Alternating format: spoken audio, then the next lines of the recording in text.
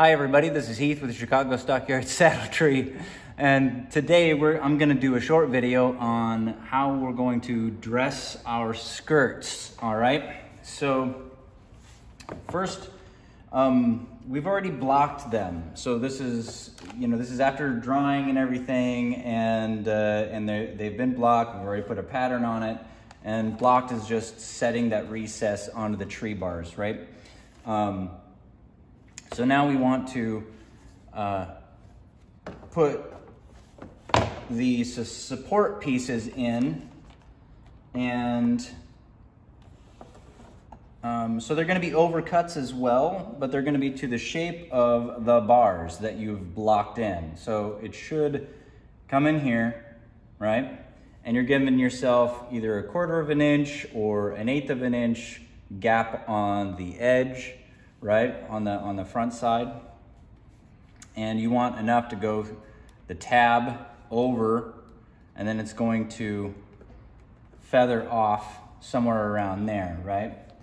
And then where our junction point is, so we have another piece, right?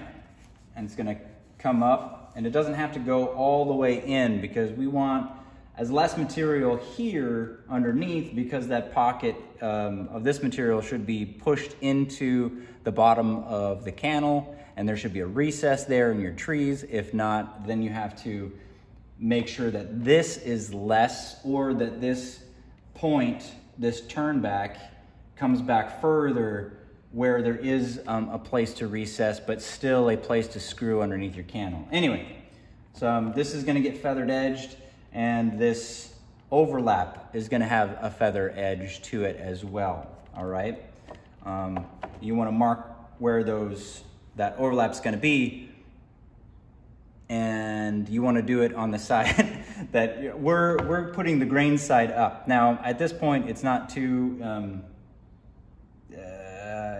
important to have either the grain side up or the grain side down as far as, connection to the skirts. The strength is still going to be there, and regardless of what you do with it. All right. So we got an inch and 1/8 just about, and we're feather skiving to that feather edge thickness, and that's going to recess in the curvature here pretty nicely. It's going to pocket in. Okay. We're going to do the same thing with this side. We haven't made that yet, but we just started cutting that and skiving it down. But that's what we're gonna do. We're gonna do that on both sides. And then we're going to put the piece back up on the bar, and we're going to find where our skirt hobbles are going to go. And I usually do about 3 or 4 fingers down. So our first skirt hobble is gonna go into here, okay? And then 3 or 4 fingers down between that mark. So your skirt hobble should be either up here and here, and your rear rigging housing should fall in between that last skirt hobble and your rigging, regardless of whether it's going to be a cable or a flat plate. And the inskirt, you don't have to worry about it too much, but with an inskirt, either you're going to have a drop plate or you're going to have that literally inskirt here. Inskirt, it could be both here and here. But your rear rigging housing, you want, as far as that is concerned, you want your skirt hobbles back up here. And then one that's between the apex and our shoulder junction, where the curve comes back. If you're using the cable rigging, you can just use that midpoint between, all right? And we'll go here.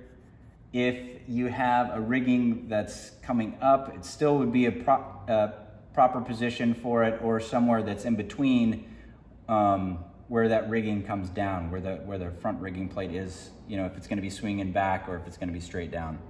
All right, but that's it. And we'll make our stitch mark, and we'll put our hobbles in, and I will see you guys on the other side of that video. All right.